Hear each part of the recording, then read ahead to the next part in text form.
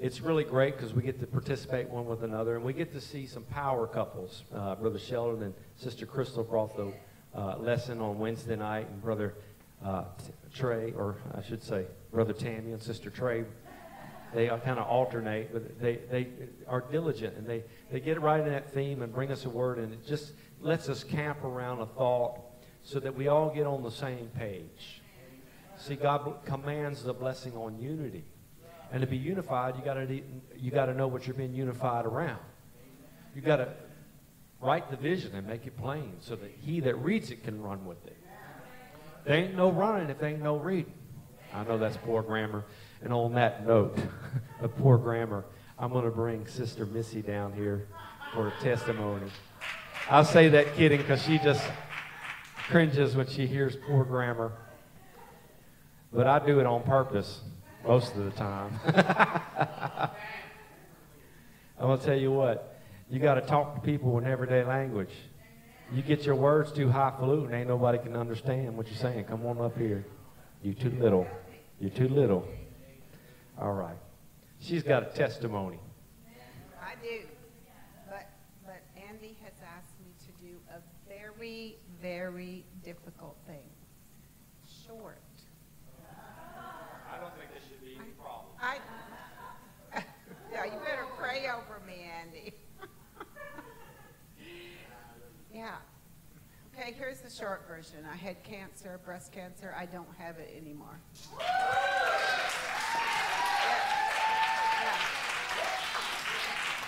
Now, in between times, there was a lot of praying by a lot of people, and I appreciate those people so much.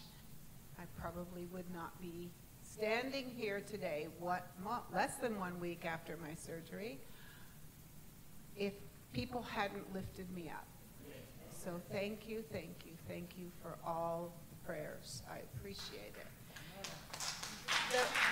God works in many ways. He doesn't just work by miraculous touching. He works through medical people. And the Holy Spirit told me to pray for my surgeon. And she's the surgeon, and I'm just me. And I really didn't want to, but I had to. Because when God tells you something, if you don't, there's a terrible feeling. And so she talked her surgical talk, and I took her hand between my two hands, and I said, I want to pray for you. And I didn't know if she was Muslim, or I didn't know anything. I just knew that I had to pray, so I prayed for her. And she held my hand for a long time. And she said, my mom prays for me 3 times a day. And she said, I pray twice a day. And I was just so grateful that my hands were going to be literally in his hands through her. I mean, it was just amazing. Oh, that's not all. The anesthesiologist came. And she started talking about God almost right away. So I prayed for her too. I mean, it was just, this is MD Anderson, this ginormous cancer center. And God had lined up these medical people long time ago for me. For me. And they told me when we left on Tuesday, they said it'll be 2 weeks before you hear about your pathology. But they called 2 evenings ago. And they said there is no cancer in your lymph glands. There is no cancer surrounding the tissue of the tumor. And I mean, I felt so good. Only Jesus can do this. Only. I've had, when I say no pain, I mean 0. And at first I thought, okay, they've like, I don't know, numbed things, or I don't know, but no, none. The most I can say is that I've had some discomfort, and who can't put up with discomfort? Yes, I will do that. Is that long? This causes trouble everywhere she goes. Anyway, I'm sorry. It's Jesus. It's Jesus working through people. Your prayers. My doctor who found the lump, and nobody at MD Anderson could feel it. Nobody. I cannot tell you how many people felt me up. I just cannot. Oh, that's probably not. Oh, okay. Sorry. It's disturbing, but none of them felt it. They saw it on the, they saw it on the machines and everything. But my PCP here in Longview, God used her because she found it and she started the process. So thank you, God. Thank you, God, for all these people. You did great, Missy. Let's give the Lord and Jesus and her a good praise. There you go. That's a great segue into my sermon today. Because, see, when you walked into MD Anderson, Jesus walked in with you. And what could have been an atmosphere of death was turned into an atmosphere of life. And that's what I want to talk to you about just for a few minutes today, if you will allow me. I want to talk to you about changing the reality of the atmosphere. You are in an atmosphere right now. In fact, if we weren't in an atmosphere, we wouldn't be breathing. We wouldn't be tethered to the earth. We'd be floating around and suffocating. We're in an atmosphere. There's atmospheric pressure. How many sometimes feel pressure in the atmosphere? How many sometimes feel a tenseness? You feel a density to the atmosphere. You walk into the room and there's a cold wave. Oh, it's quiet in here. You get home and you know your wife is in a snit. You know your husband's in a bad mood. You can feel it. You're quiet on me today, but I'm going to preach anyway. I invite you to say amen for my guests. I'm more of a teacher than a preacher, so I really do invite everyone to take notes.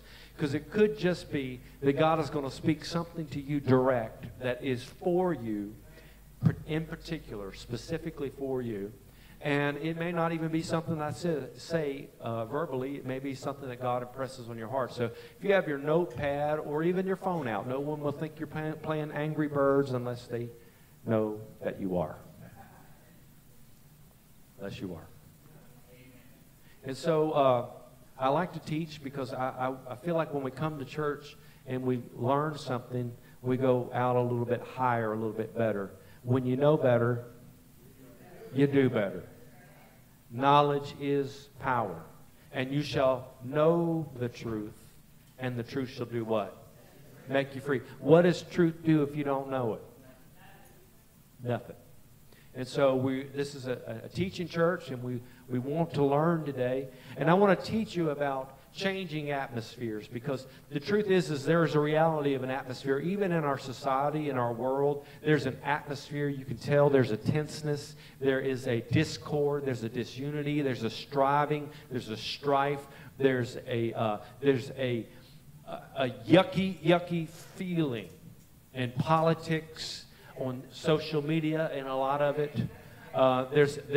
There is enmity. There's things going on. Does somebody hear what I'm talking about today? There's just a tenseness. That's the only word I keep coming back to, tenseness. You hear it in the news media. There's disagreement. There's discord. There's division. And God doesn't command the blessing on division. He commands the blessing on unity. And we're the people of God. So we have to carry ourselves with a decorum and with a humility and with a power and authority that says, even if I walk into an atmosphere of tenseness, I'm going to change the atmosphere. I'm not going to be a thermometer. I'm going to be a thermostat. And I'm going to do what Jesus does, and I'm going to change the reality of the atmosphere. Do you realize that's why it says a kind word turns away, a soft answer turns away wrath? We're talking about changing atmospheres.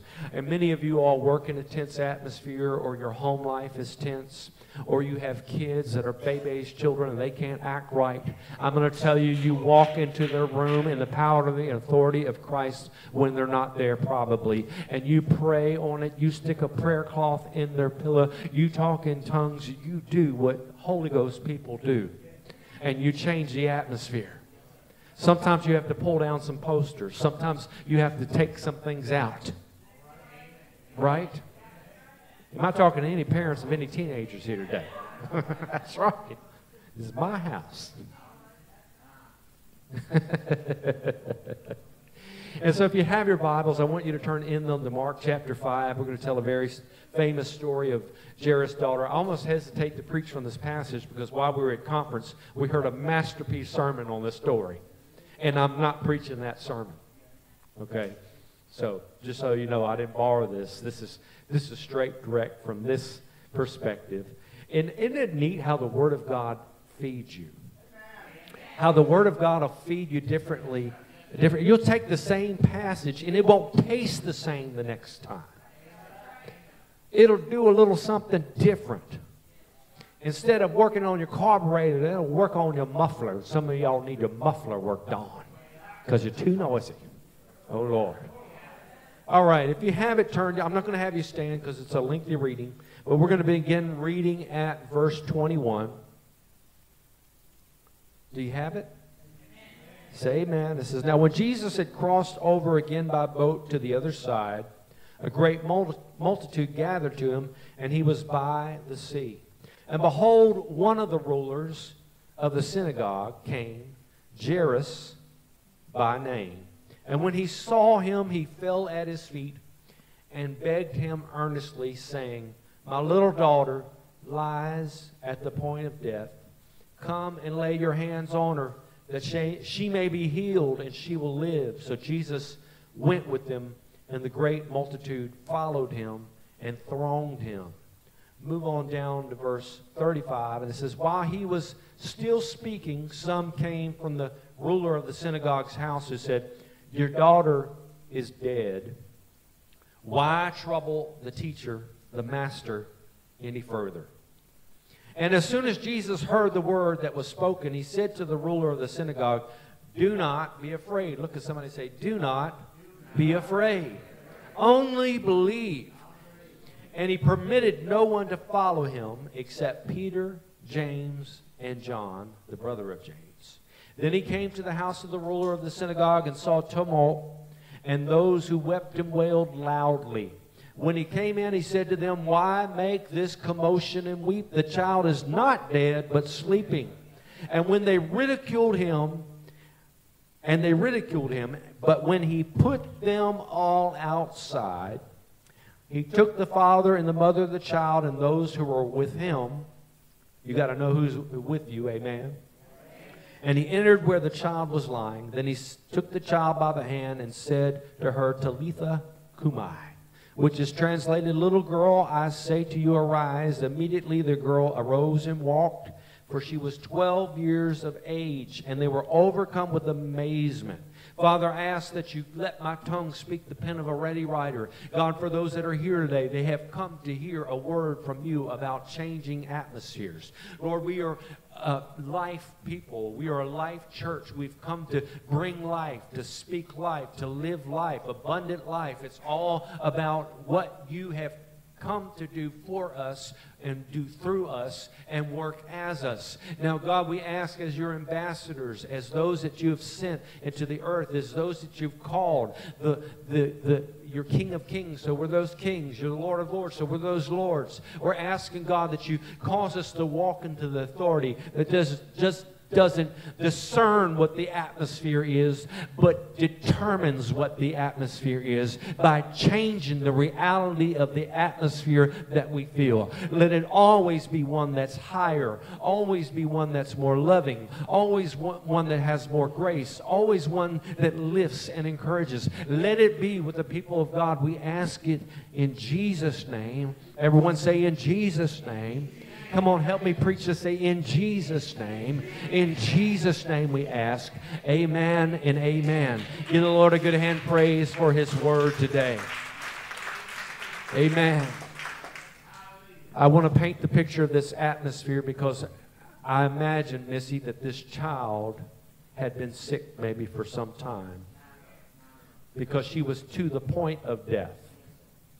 That alludes to the thought that she possibly was in a bad way for a while until she came to the point of death.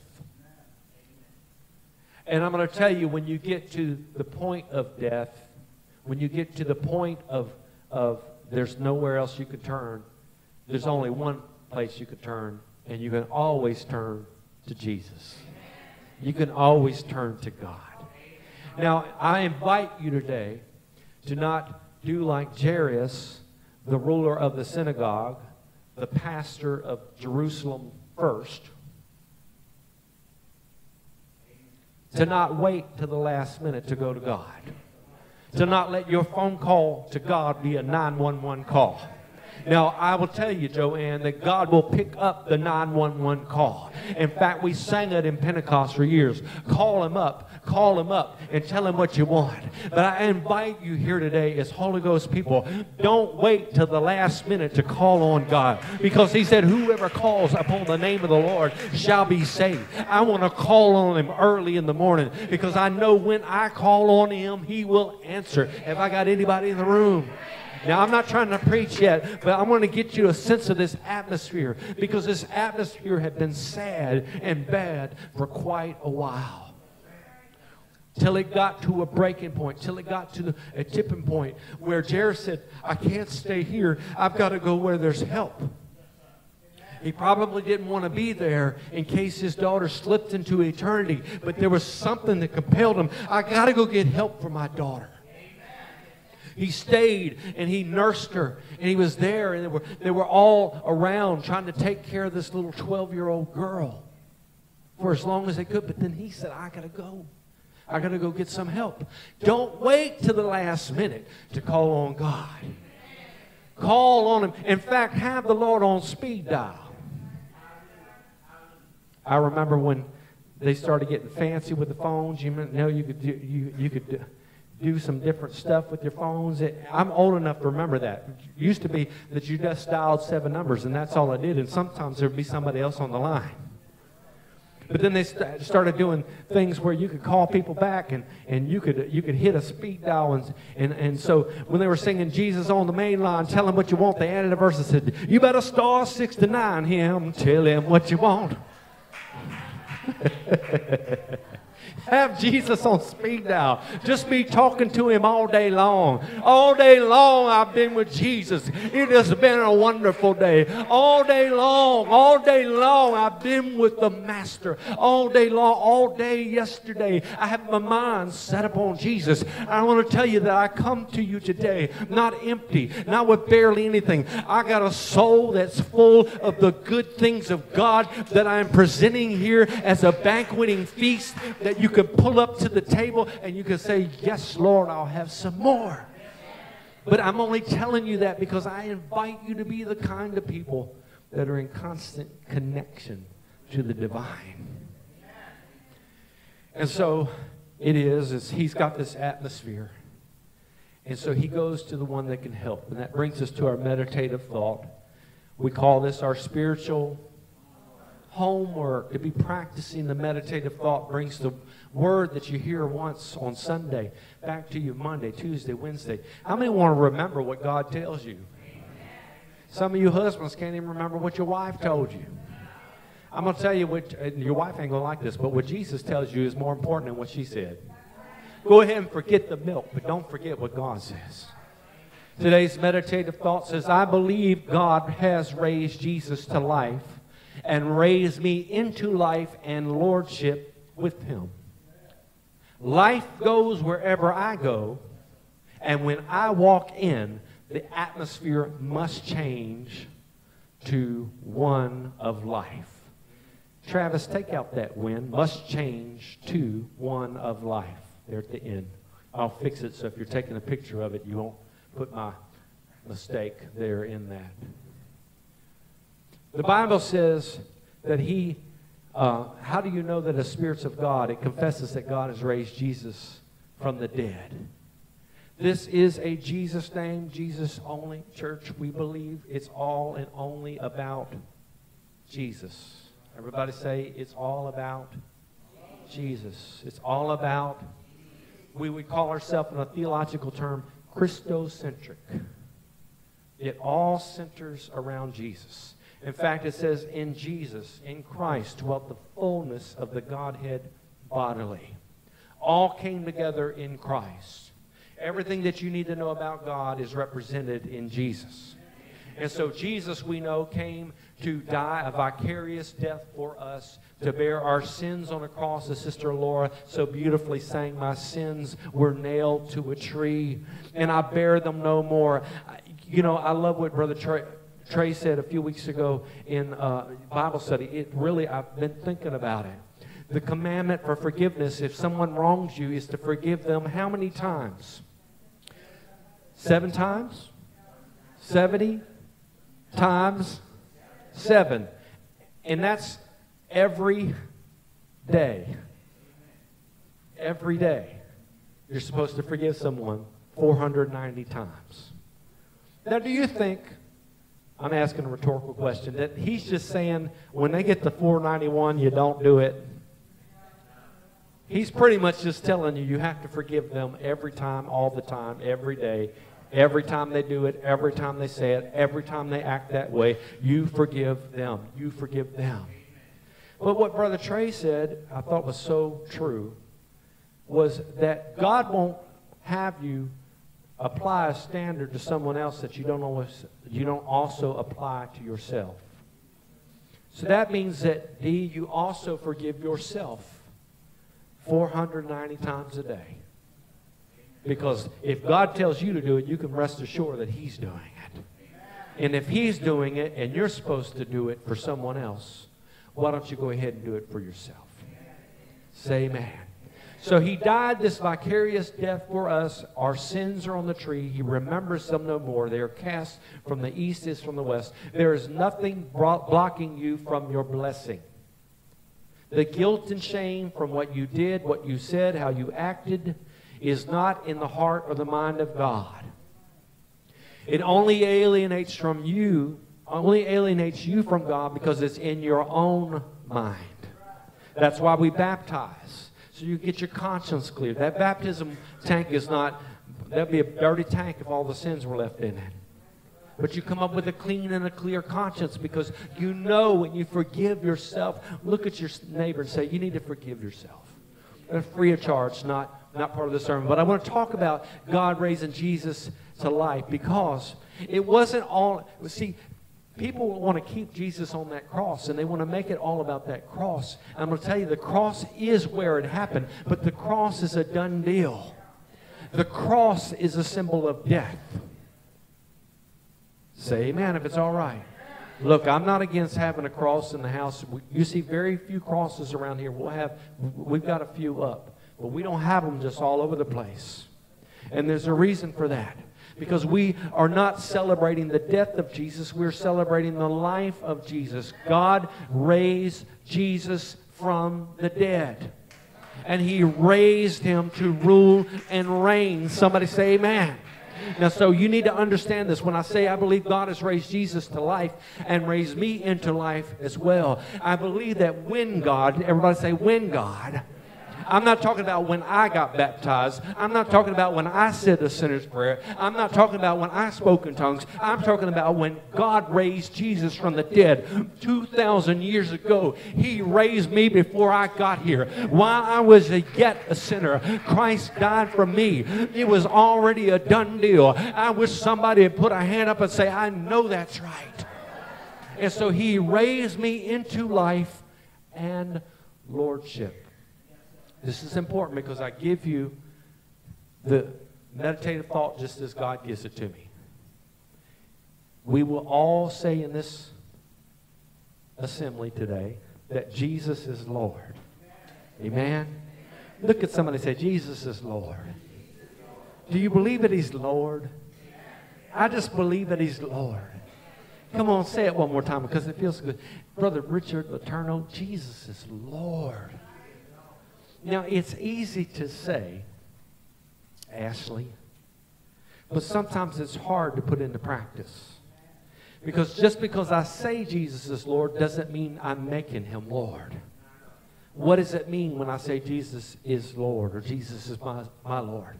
I'm subjecting myself to His Lordship. I'm saying to Jesus, Lord, what do you want me to do? How do you want me to be? I don't believe that you necessarily have to ask God, every little thing. But I definitely believe in being led of the Lord. Every step. How you look, how you act, the words you use. I'm talking about changing atmospheres. I'm not moving off this, but you all have to understand the Lordship so that you can do it. See, I'm telling you who you are. Look at your neighbor and say, you need to know who you are. So Jesus is Lord, but see, He's not just Lord by Himself. He raised into life and Lordship and raised us with Him.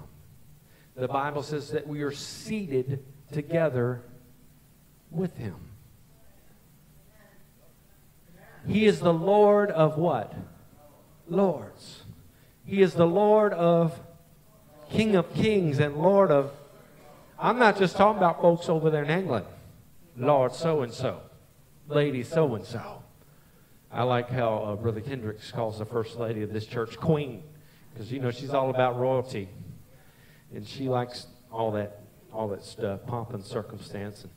And so what if we started calling each other lords and ladies, just to remind ourselves who we are in the kingdom of God.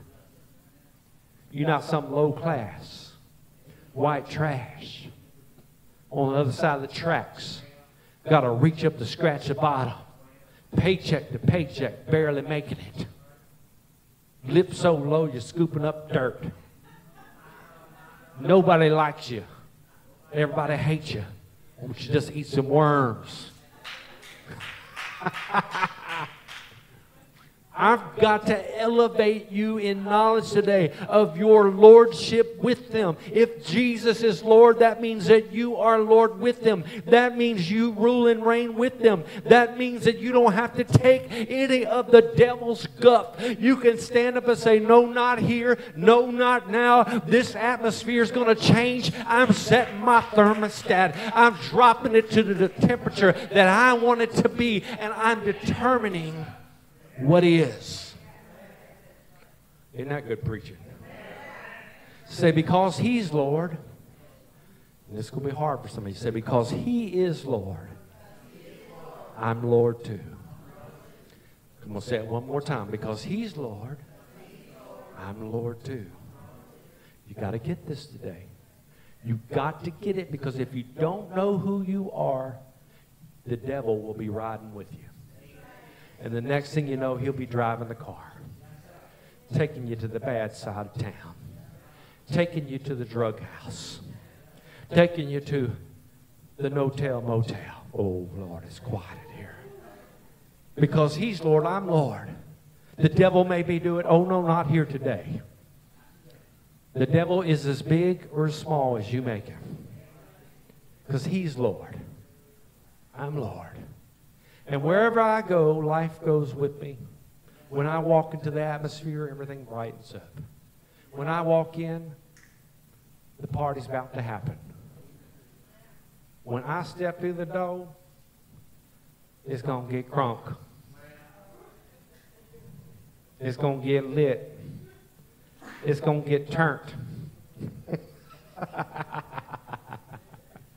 All right, I'll stretch some of you just as far as I could take you. I feel like it's about to snap. All right, tell somebody, say, I believe God has raised Jesus to life and raised me into life and lordship with Him. Life goes wherever. I said wherever I go.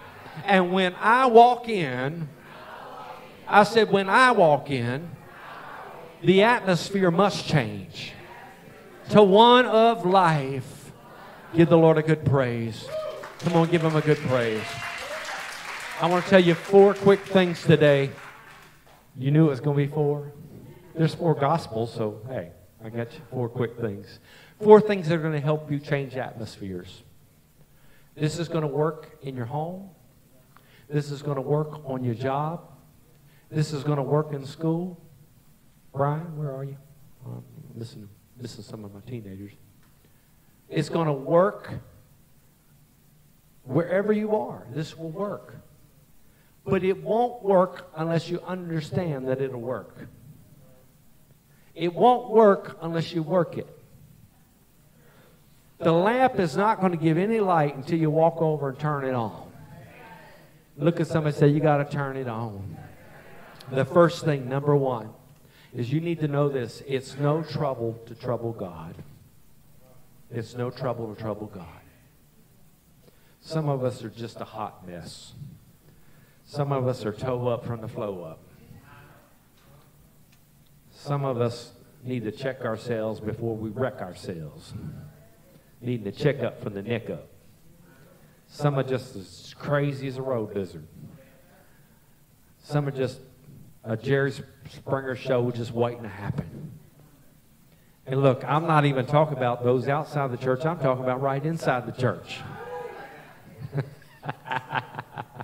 Sometimes it seems like the folks out of the church got a little more sense than the believers, than the saints. We got saints that ain't. We got Sunday saints and Monday ain'ts. We got some of y'all that lay your Holy Ghost down any minute that you feel like you need to. If you speak in tongues one day and cuss somebody out the next. Look at your neighbor and say, that's a hot mess. But I'm going to tell you, it's no trouble to trouble God. It's no trouble to trouble. Your trouble is no trouble to God. What am I saying today? There's no problem that you can present to God that is going to cause him any grief or trouble. I'm saying the God that sits high looks low. I'm saying the God that sits high has the very hairs of your head numbered and knows your need before you even ask. And he told us to ask that our joy might be full. And he said, you have not because you ask not. Put it into words. It's no trouble to trouble God. And this is so beautifully illustrated in this passage. As Jairus is going to Jesus to save his daughter's life because she's to the point of death, he gets word that she's already died. She's already dead. It's already done. Why trouble God with it anymore? And Jesus so beautifully illustrates that it's no trouble to him. It's no trouble to him. Why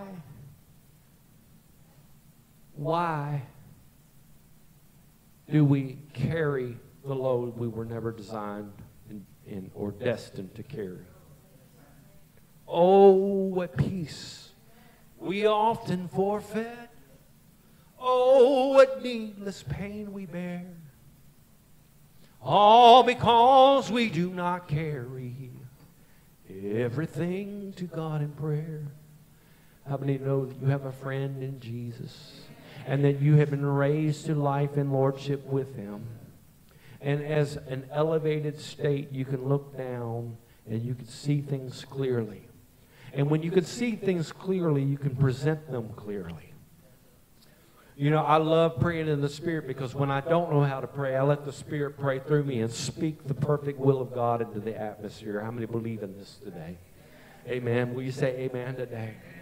But I'm going to tell you that when your soul is troubled, I was presented today with a prayer request before I came to the church. I was picking up trash off the parking lot, and someone said, Pastor, and came over and talked to me as somebody that hadn't been in a while, and they couldn't be here today, but they told me.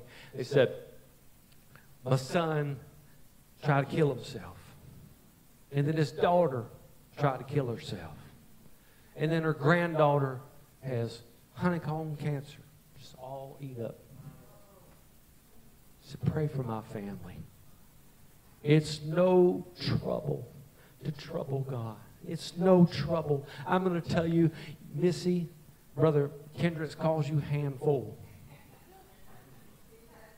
And everywhere you go, you're stirring up something. But your trouble is no trouble to God. And John, your trouble is no trouble to God. Missy starts acting up, just bring her to the Lord. You say, God, she's your daughter. You spank her. She's not listening to me. Maybe she'll listen to you. And if we'll all understand that we've been raised to life and lordship with Him, then we have Jesus as Lord over us. And because He's Lord, we'll listen to what He says. We'll do what He says. We'll go where we will follow where He leads. We'll not only hear what He says and do it, we'll be led of the Spirit. I want to tell you that this is a Spirit-filled church. But more than being a Spirit-filled church, I'm going to tell you, I want to be a Spirit-led church.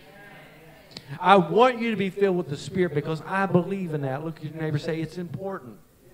The Bible says, be ye filled with the Spirit. Be filled with the Spirit. Jesus said, He commanded them to be filled with the Spirit. Amen. But why are we filled with the Spirit? We're filled with the Spirit's joy so we could be led of the Spirit. Amen. Led of the Spirit. And when we're led of the Spirit, we understand that this trouble is no trouble. God can handle that son, that granddaughter that have tried to kill themselves. There's a lot of medicines on the market that are messing with people's minds. We've heard a lot of this suicide stuff. I invite you, people of God, to understand that the enemy of our soul desires to steal, kill, and destroy. And it's up to the people of God to stand in the gap. It's no trouble to trouble God. Amen. Bring all your burdens to Him. Number 2, the second thing that you do to be an atmosphere changer is you have to banish fear from thought. Banish fear from thought. Now, I'm going to say this on this one, and it kind of applies to the next point, too, that we're not going to right away. But I'm going to tell you that faith comes by hearing, and hearing from a Word of God. That could be, I really like it to say hearing, because I believe that your subconscious hears even when your conscious mind is not paying attention. And so I invite you to do things like listen to the Bible while you're going to sleep. Or just have it on, playing in the background. Sometimes you can put it so low that you really don't hear it, but your subconscious mind is picking up everything in the atmosphere because of the law of vibration. Everybody say the law of vibration. I didn't intend to go here, but I'll go here for a second. The law of vibration says that everything in the universe is moving at a very slow pace. The chair that you're sitting in has molecules that are all moving. Everybody say it's all moving. And what causes it to move? Sound waves cause it to move. That's why it says, and God said, let there be light, and the lights came on. So it was created by vibration, God saying something and causing it to be. Now look, this is what the Genesis account is. We can take it literally, or you could say, well, if people say it was a big bang, don't you know if there's a big bang, God was the one banging it. God was the big bang. Look at somebody say, bang. But everything was created by sound and sound waves. And so they cause influence over us. And you have to know that if faith comes by hearing, then so does fear. Fear comes not just by what you hear. And this is what I was saying, that's the right word, but there's a better word that could be utilized, especially with your conscious mind, is you could say faith or fear come by listening or what you listen to. And so the man came and said, don't trouble the master anymore. Your daughter's dead. That's what he heard. That's what he listened to. Somebody who was on the scene. Reporter from Channel 4 News. Breaking news. Your daughter's dead. It's over. There's no need for all of them to come to the house because we've got something else going on at the house right now. Now it's time to shift gears and change things up. And Jesus' immediate response to what was heard by Jairus was, do not fear. Do not be afraid. Banish the fear from your thought. Because the fear that goes into thought, I'm going to tell you, when you think about something, you'll end up doing what you think about. Your thoughts about something will influence what you do about it. If he had listened to the man instead of bringing Jesus to the house, hear me today, instead of bringing Jesus to the house to change the atmosphere from death to life, he would have went on home and called Welch's Funeral Home and got them involved and planned to grieve his daughter. Because of what he would hear, what he would think about, what he would get placed to. I'm going to tell you, I got a lot of senior saints. My precious, precious blue-haired, once a week blowouts. You ladies, you know, if you go to the once a week. My older people, Brother Trey. Don't be having that news station on 24 hours a day. Don't be watching Fox News and CNN all day. I understand. Watch it maybe an hour. Because they will repeat themselves every hour. If you've had it on for any time, you can get it in 1 hour. And then turn it off. They'll have you believing that China's fixing to invade America. They'll have you believing that your money's not going to be any good. You better run on the bank. They'll have you believing that there's not going to be enough food to eat. I'm going to tell you the devil is a lie. My God shall supply all my needs according to his riches and glory. Safety is of the Lord. No weapon formed against me shall prosper. Every tongue that rises against me in judgment I shall condemn, for this is the heritage of the Lord. I choose to believe the report of the Lord. Whose report are you going to believe? You listen to that mess all day. It's what you're hearing, and fear is going to come from what you hear, and then you're going to be thinking about it, and then you're going to be making decisions based not in faith but in fear. Woo! Banish fear from your thought. What would you do if you weren't afraid to do it? Somebody's planning the skydive. Yes, I speak. What would you do in business if you weren't afraid of failure? What would you do in a relationship if you weren't afraid of having your heart broken? What would you do for your children if you weren't afraid that they wouldn't turn out, get on drugs, go the wrong way? What career choice would you make if you weren't afraid that it's not going to work out? I gave you a saying last week. Y'all remember what my saying was? Y'all been doing it? Do you remember? My saying. Everything's always working out for me. Look at somebody and say, everything's always, I got to ride a $500 million roller coaster. You know why, Joanne? Because everything's always working out for me. What would you do if you weren't afraid? Banish fear once and for all. Do not fear. Do not fear. Do not fear. Let's say it. Do not fear. In fact, say it this way. I will not fear. I will not fear. I will not fear. Come on, say it. I will not fear. I will not fear. I will not fear. Only believe. Number 3. The third thing that we'll do to change atmospheres. Are y'all following where I'm going? Are you understanding who you are? Look at your next neighbor and say, I am Lord with him. I'm one of the Lord's. Come on, say, I'm one of the Lord's. I'm one of the Lord's. Come on, say, I'm one of the Lord's. You don't have to be the Lord, but you have to be one of the Lord's. Say, I'm one of the Lord's. She did it. Everybody give Missy a hand. Sometimes she struggles to say it. She doesn't want to say anything that's not right, and I understand that. But I want to get y'all where we're going. We got to be on the same page. Number 3, the third thing that you do to change an atmosphere is silence the commotion. I like what Brother Trey would say. Sometimes he'd say, shut down the racket. Turn that rock and roll music down. I'm going to tell you, when I'm talking about silencing the commotion, I'm talking about ascertaining in your own life what is racket, what is noise, what is something going on that is not benefiting you and your own soul and benefiting the atmosphere around you. So Jesus gets to the house, and I like that he only takes 3 of his disciples, because you realize that even though we're all disciples of God, God can't count on all of us all the time. Because some of us are sliding away. Some of us are shifty. Some of us are 50-50. Some of us are some days in and some days out. You playing the hokey pokey with God. You put your whole self in, take your whole self out.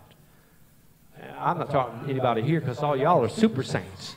But I'm speaking to someone online that's got one toe on the line and the rest of their body is rearing back to perdition. Oh, Lord, it's quiet in here. It's like Sodom. It says Sodom pitched his tent towards Sodom. And next time you hear about, Lot said Lot pitched his tent towards Sodom. Next time you hear about Lot, he's not pitched his tent toward it. He's living inside the city. He's one of the mayors. He's on the city council. It's quiet in this house. So I'm talking about this because when Jesus took his 3 disciples, Peter, James, and John, his favorite, and he gets to the house, there's commotion going on, because at that day and that time they would actually hire people to come and weep and wail at the house of Jairus to show homage, pay homage to how much the soul that's departed was loved. And the more racket you could get, the more of an indication it was that the family put forth an effort. It would be the same thing as us really putting on the dog for a funeral. I mean, we get everybody involved, and maybe if you're a celebrity, you have 3 or 4 funerals and 3 or 4 cities, and everybody. They said when the Queen passed, that there was like a mile about 5 miles long. People were waiting to come pay homage. So this kind of thought in that day, they had all these people that were weeping and wailing, and the truth is a lot of them didn't even know the child. They were just paid to come and make a commotion. And I'm going to tell you that there's people paid by the devil to come into your life and bring a commotion and bring a nonsense and bring a trifling spirit and bring a vexation to your soul. And you got to know that when they come and they're bringing all that mess, that you have the power and the authority and the lordship of Christ, because you're rule and reign with him, to say, shut up, devil, I ain't listening to you today.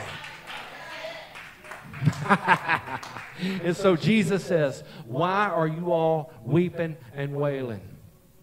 She's not sleeping. She's not dead. She's just asleep. Because Jesus knew as Lord, and you got to know this as Lord, I'm Lord with him, that just like he calls things that be not as though they already were, that's what I do. Look at your neighbor and say, that's what I'm doing. I'm changing the atmosphere. I'm calling things that aren't as though they already were, already have been, already. And he can do this because he sits outside of time. He sees the end from the beginning. He's the Alpha and the Omega, the first and the last, the beginning and the end. Amen. And if he's that, we are that with him. You got to understand what it says about Jesus. It says about you. When I say about your Bible, say my Bible is a book about me. Tell somebody, say my Bible is a book about me. Amen. And so he silences the commotion, and they turn from weeping and wailing. This shows you how disconnected they were from this child and really caring about her passing. They go to ridiculing the man that says she's not dead. They stop crying just like that. I'm going to tell you that the people that cry and pitch a fit and pitch a walleye fit in your life because they don't get their way, they'll stop it in a New York second when you stop putting up with it. When you stop entertaining it. When you don't give them a listening ear to their mess, they'll either go somewhere else that someone else will listen to it, or they'll shut it up. And that'll be the best thing for them. You all know what the word, when we enable somebody, enablement, you enable bad behavior. We say what you tolerate, you perpetuate. Some of you got grown children keep coming to you for money. They're going to keep on coming as long as you give them the money. That was for somebody I don't even know who. I don't even want to know. It's quiet. Say amen or old me one. I'm going to tell you, whatever it is, when there's commotion going on in your life, you can't hear the pure stream of God coming into your own consciousness. It will block the voice of the Lord. He speaks in the still small voice. It showed up in the life of the prophet when there was an earthquake, when there was a fire, when there was a wind. The Lord wasn't in any of that commotion. And a lot of the commotion you have in your life, you have got commotion in your life because you're bored, because you don't have anything in lordship, because you are just entertaining the racket that's around you. Some of you all enjoy drama. I'm going to tell you, if I'm going to sit down and watch a movie, I would rather watch a comedy than watch a tear-jerking drama. That's just me. Y'all know I like Hallmark movies. Because you don't even have to watch a Hallmark movie and you know it's going to turn out good. And there's really only about 2 or 3 storylines. So you don't have to pay attention to it. You know somebody's going to move from the big city to the small town. They're going to fall in love, right? Back in love. Reignite a love. Someone did leave and they come back. Boom, the flame turns on. And then you know what's going to happen? There's going to be a problem. There's going to be a commotion. There's going to be a situation. They're going to hear somebody said something. They're going to cry a little bit. But you don't even have to watch it. I'm going to tell you, you don't even have to watch it. Because 10 minutes before the movie is over, they're going to work it out. I'm going to tell you, that might be where you are in your life. Maybe it's 10 minutes before it's about to be worked out. Don't give up on it. Let your life be a Hallmark movie. Say, work it out, Jesus. Any way you bless me, I'll be satisfied. I'm about to stop all this drama and all this nonsense and entertaining commotion in my life when I know that you speak in the still, small voice. This is free of charge, and I'm moving to the last one, and we're going quick. I invite you, I'm teaching today, to start your day silencing the commotion. Don't start your day in a racket. Don't start your day yelling at your wife that she burnt your toast and scorched your shirt. I think I'm going back to the 1950s, aren't I? She don't make you no toast. You make your own toast. Get a dang Pop-Tart.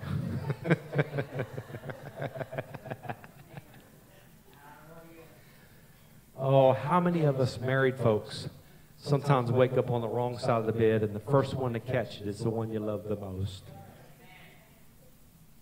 Start your day in peace. Start your day in quietness of soul. I tell you, before I get out of bed, brother, what I try to do is I try to thank God for at least 10 things. At least 10 things to be thankful for. Because I know gratitude is the highest vibration I can offer unto God. When I get into that place of vibrating in gratitude, it's the next thing to being conscious with God, being one with God. So I just begin thanking Him. Can we do that for a few minutes? I'm going to teach you. Come on, just begin thanking Him. Thank Him for your church. Thank Him for your pastor. He's pretty good. He dressed pretty sharp today, too, if I do say so myself. I took care of picking up this tie. I let the Lordship of Christ come in me when I picked up this tie. I was going to put on a black tie, but I said, I don't know if black tie goes with the Lordship of Christ with this navy coat. So I let the Lord lead me. Thank God for a pastor that's led of the Spirit. Thank God for a church that you can go to, that you can be free to worship God. Thank God for a country that we're not being pulled in by the enemy to arrest us. Thank God for your family. Thank God for your spouse. Thank God for your children. Thank God for the roof over your head. Thank God. I'll tell you, I do it before I get out of bed. I thank God for my comfortable king-size bed. We had a queen-size bed for a long time. I'm going to tell you, we were moving on up. We got that king-size. After we got rid of the kids, we got the king-size bed. While we had the queen-size bed, they wanted to be in it with us. Oh, I thank God for the empty nest. I thank God.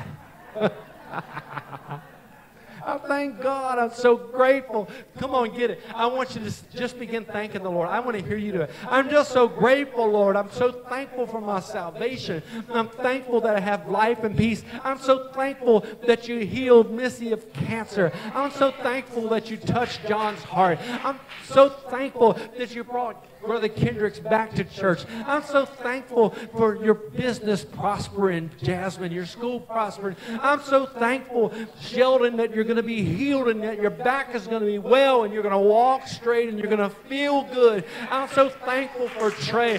He's such a help. He's such a loyal friend. I'm so thankful for Jerry Longmire. He's been a help in this place. I'm so thankful for Ingrid. I'm so thankful. Come on, begin to thank God for one another. Begin to thank God for the little things, the clothes on your back, the shoes on your feet, the food that you eat, the place that you sleep.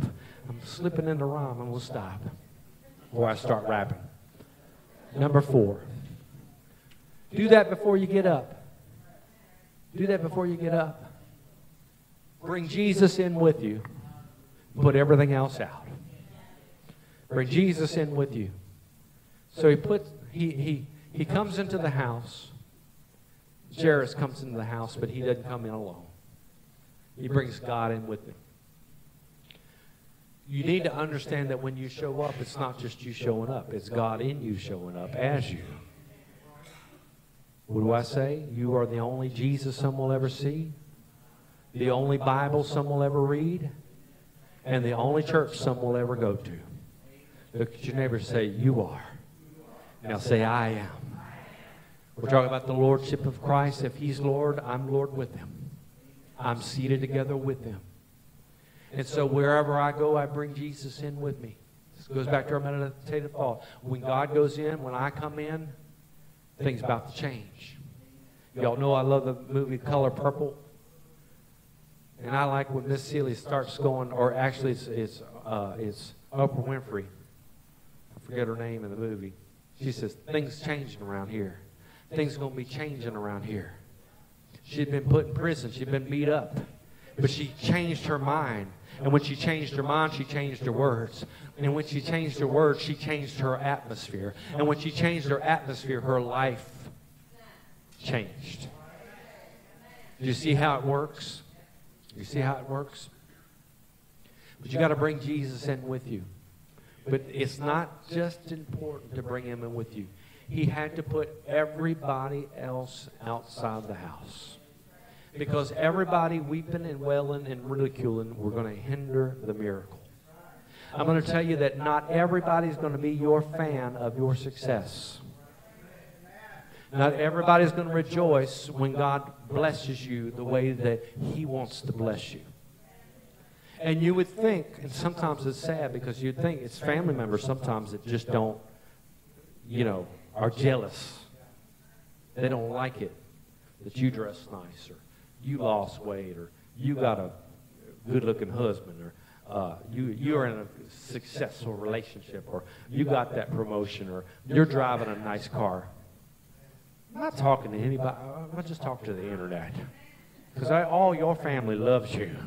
All y'all have perfect. Y'all don't have nobody in jail in your family. You don't have anybody that's a hot mess. You don't have anybody that's acting up. No, not y'all.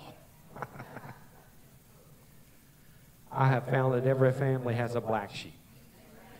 Every family's got somebody that when they come to the house, you better put your purse up. Stick your fingers. Stuff goes to missing. Oh, Lord. Folks that just can't act right, can't do right, can't seem to do right. And they want to get jealous because you've discovered the lordship of Christ. His lordship over you and your lordship in him. See, it has to be both. Because God is not going to do for you. Listen to me today. Holiness people, listen to me. God is not going to do for you what he expects you to do for yourself. God is not going to do for you what he expects you to do for yourself. A lot of you have small children. You do a lot more for small children than you do older children. When they're old enough, they need to be cleaning their own room. Mm-hmm. You see how God is a master and he's a father, and he's a wise God, and you can't be a better parent than God. He is our Father. So when Jesus showed this by example to change an atmosphere, Sometimes you have to extract to get some things out. We sang the song, Cast Out Demons. Some people cast out demons when there aren't even demons there. You cast out your own demons. You end up casting yourself out because you are your own devil. You say, devil, get out of here. And you end up you pick up your purse and you're going out. You cast yourself out. But I'm going to tell you, there is a time to get rid of everything and anything, everyone and anyone that hinders your miracle. How could two walk together unless they be agreed? I'm going to tell you, in the course of this church, we see people come and we see people go.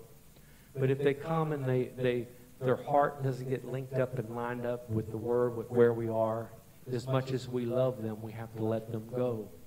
Because we're an atmosphere changer. We're not just a thermometer. We're a thermostat.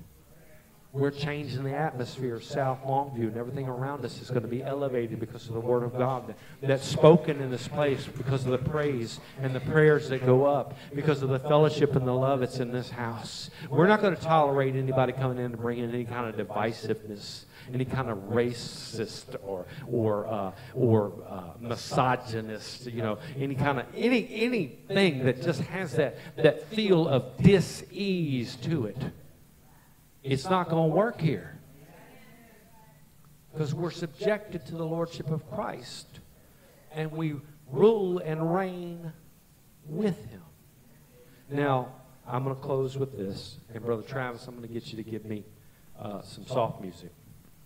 If you would, please, son. Thank you.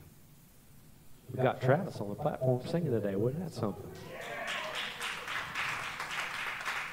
I love it.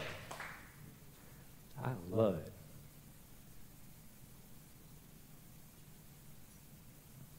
Hallelujah. Just quiet our hearts and our minds just for a moment.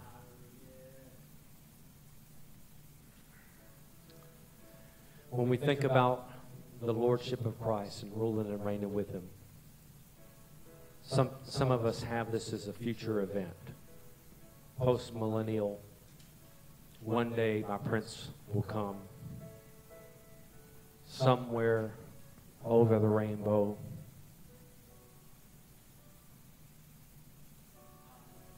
We used to sing about heaven, and I love heaven.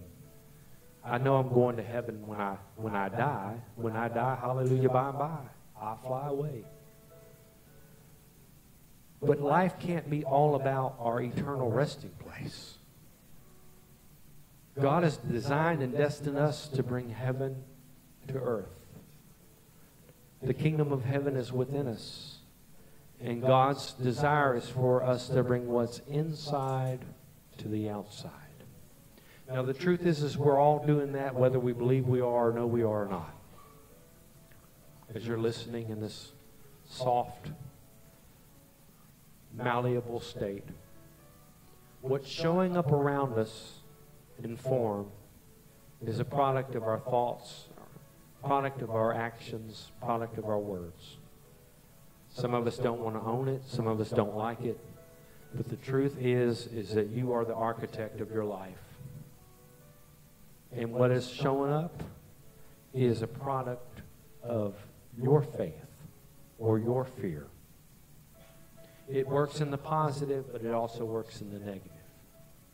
And if you don't like what you have going on in your life, physically, relationally, financially, spiritually, materially, in any arena of your life, if you don't like it, only you can change the reality of your atmosphere. Only you can put everything else out. Only you can silence the commotion. Amen. Only you can banish fear from your thoughts. Only you can decide it's no trouble to trouble God. Only you can cast your burdens. I say this on a regular basis. I can pray for you, but I can't do your praying. I have a word for you every week, but I'm going to tell you, if you only eat once a week, you're going to starve. If you only eat spiritually once a week, you're going to spiritually starve. You got to be a self-feeder. You got to get something that feeds your soul. I mean, don't be afraid of listening to something that's, well, maybe that's false doctrine. Maybe this. God will give you a spirit in you that'll know to reject what's not right. And sometimes you have to hear 3 things that aren't right for the one thing that you needed for your own soul. See, God used the blackbirds to feed the prophet Elijah. He used the dirty bird to sustain him. And I'm going to tell you, sometimes you could just be watching SpongeBob SquarePants and the Spirit of the Lord just drop a little word in your soul from SpongeBob. I'm being a little facetious, but just a little, because this is how much I believe that God uses everything to connect to his subjects. The kingdom of God. I'm going to say the kingdom of God. Jesus is King, and Jesus is Lord.